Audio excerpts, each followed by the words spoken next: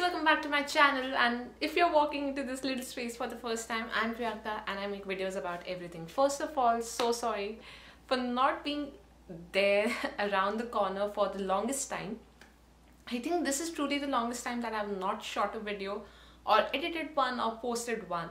I had my exams and a couple of different stuff to get directly into the video. Now this video is basically some assumptions or some questions I constantly get about me, and I just want to clear the air, or just give you the information that you need. So before much ado, let's get into.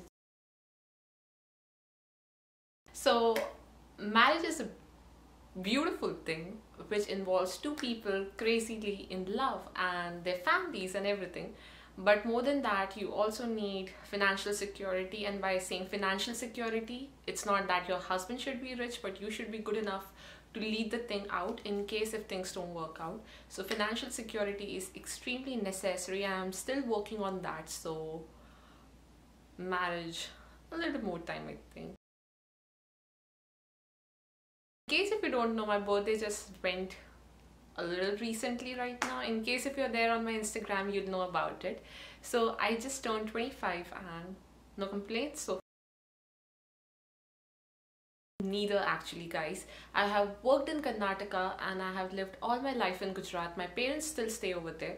So for me, both the places are extremely important and special to me, and the people of both the states are awesome. In fact, entire India is awesome, but Karnataka and Gujarat are so special to me. But I'm neither of them. I'm actually a Sindhi. So I'm a Sindhi who does not know how to talk in Sindhi, but I have lived all my life in Gujarat, and then I worked in Karnataka, and hence the assumption. Guys, I do both. I need to do both. I need to get my education straight, and I need to get my money straight. No one to give you advices, but these are the two things that I have learned in my life. That is, one, have a goal, and second, it is taught by a friend actually, that is not to waste food. Now I used to be a person who used to keep little bit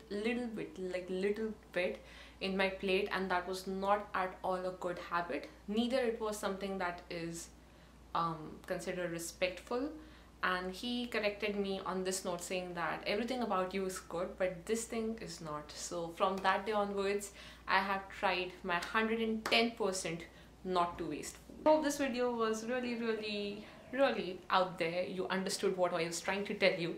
And for more such videos, do subscribe to my channel, and thank you so much for sticking around.